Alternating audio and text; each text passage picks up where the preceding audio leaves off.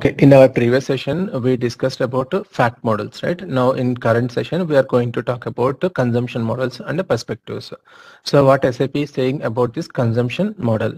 A consumption model can be built on top of business entities or on top of fact models, okay, which have elements for the consumption model already predefined. Okay, and then this means analytical data sets, fact models or dimensions have already been defined. So this we already discussed in our previous sessions. So these consumption models focus on specific analytical requirements. So when we create consumption models, how we will create them as part of a specific analytical requirements. And here we can enrich the model accordingly. What exactly means enrich means here we can create calculated key figures and calculated attributes also. Okay, and let's look into this in detail in the system. So how can we create a consumption model? By going to business builder and selecting this consumption model and perspective. By clicking on this new consumption model, I can create a new consumption. So now here I need to provide a name. So I am giving sales underscore. So this consumption model is like a multi-provider or composite provider to my knowledge in our when compared with BW. Okay, so sales underscore CP underscore I am giving 3 name. Okay, so SAP is prefixing this name, my business name, and with a CM underscore to mention it as a consumption model. Okay, go to next to. Here I can select my either my business entity or a fact model. So here I'm going to select my business analytical data set sales data 82. Okay, so I don't want to create it on fact model at this point, so I'm directly consuming my analytical data set, this one. Go to step 3. So here it is providing a source alias name and click on create button. So now the screen almost looks like a fact model only, but this is a consumption model. Here also, because on my analytical data set, since I added some of the associations, I can see those associations. As of now, I added only middle attribute association, so I can see only one. And if you want to make it available for reporting these attributes, now click on this dimension sources, click on this plus symbol and select your association. Go to next step. Go to next step, and here we can link this attribute master data. Go to step 4 and select the fields whichever you want from your association or master data. Click on create button. So these will be added to your output automatically. Whichever you added from the dimension set, those will be added automatically to your output. And then as explained in fact, as explained in my previous fact model session, here also we need to select the measures whichever we want from the analytical data set. As of now, my analytical data set contains only one column quantity as a measure. I'm adding here, and in the attribute section, I am going to add the attributes which are available in my analytical data set. I am selecting all. Okay. Now, so far we never seen how to create a calculate analytical attribute, right? So here we will learn that. So click on this plus symbol. Here I am going to create a cal month. So I have created an already available here. I am going to create a cal month. Yes, from time dimensions we can bring this cal month information.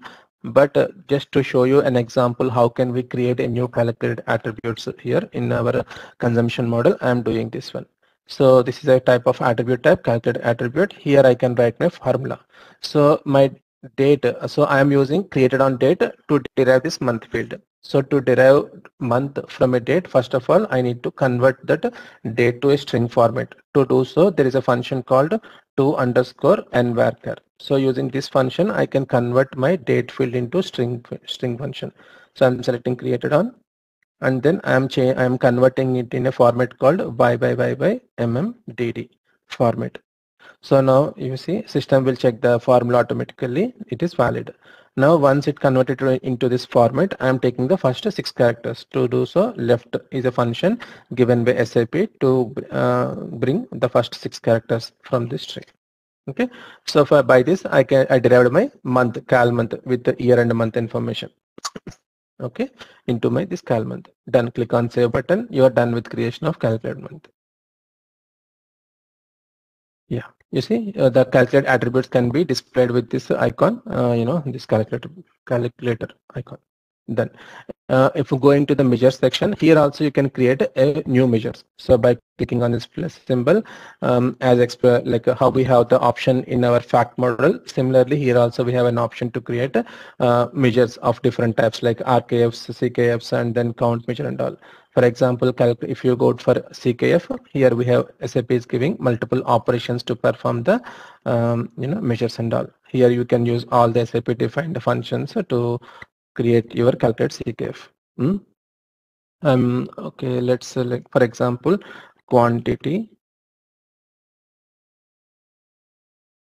100. Just a simple example to do so. So add measure from for formula. I have quantity and I am multiplying with 100. Okay, that's it.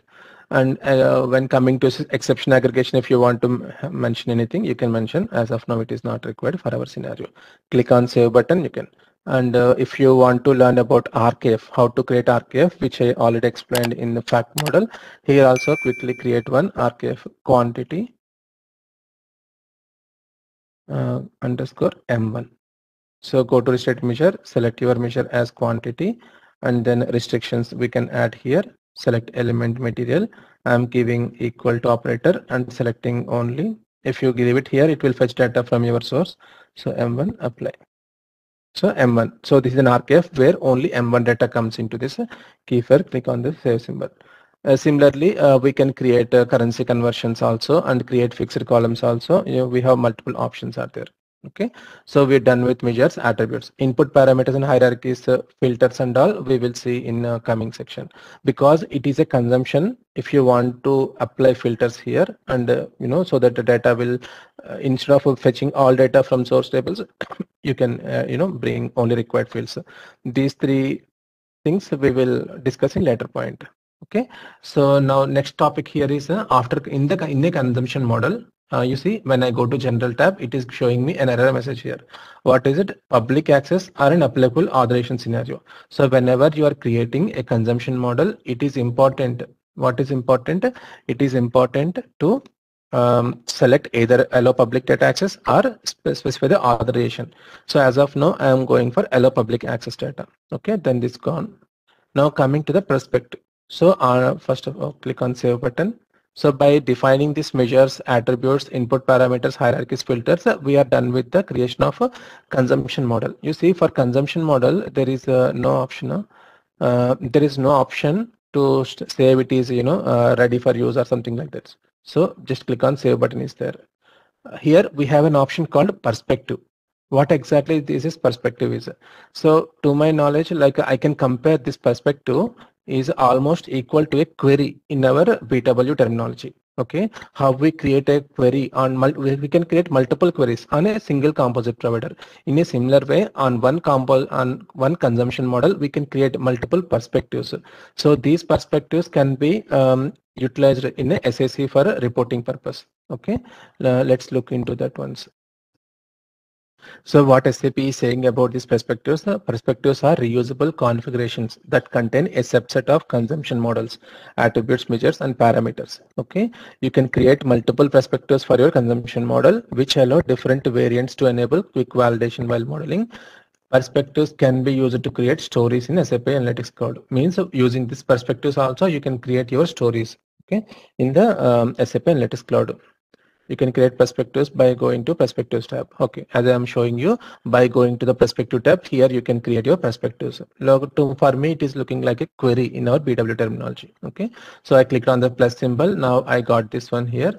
Now I'm going to give name as a CP3, sales underscore CP underscore 3 underscore P1. So I'm following, consumption name followed by P1 I'm giving as it is a first perspective in this one. This is for my naming convention. Okay, you can use anything as a SAP is prefixing this with a PP underscore. Whatever business name I'm giving, SAP is prefixing with a PP underscore. So here what I can see, there is a section called measure section, attribute section, hierarchies, filters, row limit, and then authorization scenario. We have many options here to define. So by clicking on this attributes plus symbol, I can add my required attributes. For example, cal month and then cal month material, and then material type and material group. I am adding these to the attributes. apply. From measure section, whichever I want, I can add them. Instead of I can use all, or I can select only my required things. The key figure section, and if any hierarchies available, I can add hierarchies and filters and all. If I can add some filters to this one also. For example, on cal month, if I want to add filter equal to, and here I can select things and elements values. Under value section, I can add it, but as of now I don't want to add anything here. I will come to this filters section, a separate video. Okay, a row limit and all we can discuss later. Run in analytical mode. Okay, we will see all different cases. So this is how you can create a perspective and click on this save button. So then you are done with creation of a perspective also. So like this, you can create multiple perspectives as per your business needs. You can create separate perspective for your individual SAC dashboards. Okay. Next, data preview. We not yet seen the data preview, right? Yes, you see for the perspectives, we have a deploy option. I clicked on save button. Now there is a deploy option also here. So if you deploy it, then it is deployed and then it can be consumed in the SAP Analytics Cloud. And let's look into this data preview also one more time. So click on the data preview icon. So this data preview is coming for your perspective. So this is how your result rows and everything. If you and these are consumption attributes created on and all still. Okay, I hope it is clear. So this is how to create a consumption model, and within the consumption model how to create a perspective. So if you want to create another perspective for a different reporting functionality, then click on this plus symbol, and it will opt for ask for creation of a new perspective. Okay, so this is all about the consumption models. Okay, so that's all for today. Stopping recording.